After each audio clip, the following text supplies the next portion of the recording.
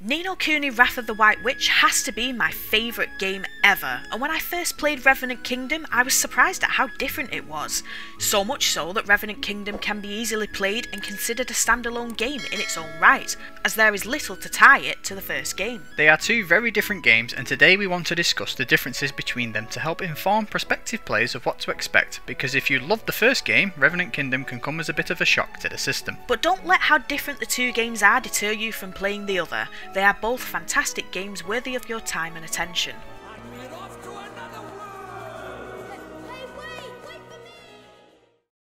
So firstly, let's talk about some gameplay differences, starting with the combat system. Revenant Kingdom ditched the part turn-based, part live-action hybrid combat system in favour of full live-action hack-and-slash combat. This was arguably a great decision to make the game more accessible, since the complicated combat system is a common gripe with new Wrath of the White Witch players, and it's easy to see why. In Wrath of the White Witch, you can choose to fight using Oliver's magic spells, or by sending out tamed familiars. You can run around the battlefield in real time, and the action only freezes while you make your selections, meaning you have to have fast reflexes and be quick on the draw to defend against incoming attacks. This style of combat can be quite engaging for some, since it allows players to stop the action to think, strategize and access items needed during battle, but it can also feel janky to some people. Those who are used to full live action combat might dislike the turn-based aspect, which pulls them out of the action. Similarly, those who love turn-based combat might dislike the fast-paced live action element. Personally, I loved the hybrid combat system in Wrath of the White Witch. I think it is far superior to Revenant Kingdom and has more variety, but that does not mean that I think the combat system in Revenant Kingdom is bad. Embracing live action combat works very well, although there is less thought needed to participate in battles, making the combat feel a little bit shallow. It is perfectly executed. You can use melee and ranged attacks and execute a variety of upgradable special attacks that feel very impactful. Instead of using fanciful weapons like magic wands and harps, Revenant Kingdom gives each character a variety of more down-to-earth weapon choices, such as bows, guns and swords. There is magic in Revenant Kingdom, but there is much less emphasis on this. Instead of taming familiars and sending them out into battle, Pokemon style, the player is given access to higgledy creatures who populate the battle arena and prompt the player when they are ready to unleash an attack. The higgledies are an interesting idea, and they have some very useful attacks, such as the ability to conjure a cannon, summon a ball of energy that engulfs enemies, and being able to create a healing circle. Instead of taming familiars, you locate higgledy stones throughout the world, present a treat based on the hint given, and then the higgledy becomes accessible.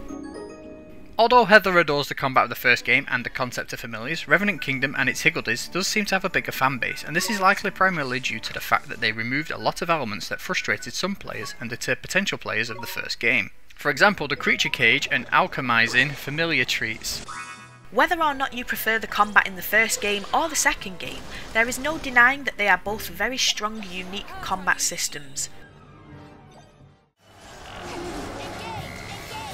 Next, let's discuss some gameplay elements that are distinctive to each game outside the aforementioned familiars system and higgledies. The most noticeable new elements in Revenant Kingdom are the inclusion of a city building aspect and skirmishes, which are larger scale battles that occur between two armies. The skirmishes are like Marmite, you either love them or hate them. I really didn't care for the skirmishes and waited until the very end of the game to participate in any skirmish that wasn't compulsory, which was a huge mistake since the boss battle before the final boss battle is a skirmish. My avoidance of the skirmishes that popped up meant my armies were severely underleveled and I had to grind so badly. If you love the skirmishes, then that's great. They are an interesting new element that adds an extra layer to the game, and it works well in the context of the story. Since Evan's primary goal is to build a new kingdom and unite other kingdoms under his banner of peace, it makes sense that outside forces would want to challenge him. Speaking of building a new kingdom, the city building was a welcome addition to the game, providing a nice respite between quests. It's very fun and satisfying seeing your city of Evermore go from being a pitiful sight of pitched up tents to being somewhere people would actually want to live. Evermore grows into being a place with a bunch of upgradable buildings that provide resources which grant Evan passive and active skills whilst out in the field. Sometimes city building can feel like an unnecessary mechanic in games, such as Far Cry Primal, Assassin's Creed Valhalla and others, but in Revenant Kingdom it feels completely necessary and is enjoyable. There is nothing like skirmishes and city building in Wrath of the White Witch. There didn't need to be in the context of the game. What the game does have that Revenant Kingdom does not is the whole concept of soulmates and travelling back and forth from Motorville to the alternate reality where most of the game takes place. That brings us nicely to our next comparison, the world and story. Although we do see Roland being transported to Evan's world at the start of the game, implying that another world exists, there is little reference to Roland's world and it does not play a significant role in the game. Very little is carried over to the second game and it does feel like a different world with mere hints of the before time with Oliver. In terms of story, Revenant Kingdom follows Evan Pettywhisker Tildrum as he suffers a coup and resolves to start a new kingdom and unite other kingdoms in peace. He finds that each kingdom has their own troubles and by solving these he hopes to gain allies. A simple, straightforward story. Wrath of the White Witch, however, is more complicated. Following the sudden demise of his mother, Oliver travels to an alternate dimension with the primary goal of saving his mother's soulmate, which he believes will also save his own mother. As the story progresses, Oliver begins to learn acceptance of the permanence of death and begins to care more about macro problems occurring in this other world. He learns he is the pure-hearted one, destined to become a powerful wizard and defeat the great evils that threaten the world. The story of Revenant Kingdom is really lacking in depth for me. Wrath of the White Witch seems so soulful and interesting, whereas Revenant Kingdom's story was shallow and hollow. I think the same thing about the characters. Evan is an extremely two-dimensional weak main protagonist, and the other party members we gain throughout the game seem underdeveloped. We don't quite explore their personalities very much, or see members of the team build any real relationship. In Wrath of the White Witch, I cared about all the characters. We saw Oliver get to know each member of the team. It feels like they all go through the hardships of the journey together, and there are moments that can truly stir up emotions. I cannot say the same thing about Revenant Kingdom. Something that Revenant Kingdom did better than Wrath of the White Witch is the towns themselves. They are bigger, diverse and more explorable with individual storylines. Although the main story of Revenant Kingdom might feel lacking for some, the storylines for each kingdom are very interesting, such as the dodgy gambling and corruption in Goldpaw. Even though I love the towns and dungeon crawling in the first game, Revenant Kingdom includes some additional elements that spice things up and make it feel a little more like a retro Zelda game. For example, moving platforms, using jet streams to access different levels of a dungeon, and more. Both games have a large map that is explorable on foot, by fast travelling, in a boat, or by flying, but Revenant Kingdom decided to speed up these means of traversal, making it innately superior. Side questing in Wrath of the White Witch is better because there are not as many and, apart from the sometimes repetitive, unimaginative side quests such as finding a man's diary lots of times, they feel more engaging and diverse overall. Revenant Kingdom's side questing feels shallow. They're easy to complete and you end up monotonous side quest churning to gain ever more residents and resources. It was nice to see Swift Solutions in Revenant Kingdom, and I swear it's the same dude from the first game. Anyways, moving on, let's talk about alchemy and crafting. In Wrath of the White Witch, alchemy was a factor introduced mid-game that allowed the player to craft HP and MP restoring items, familiar treats, weapons, armour and stat boosting accessories.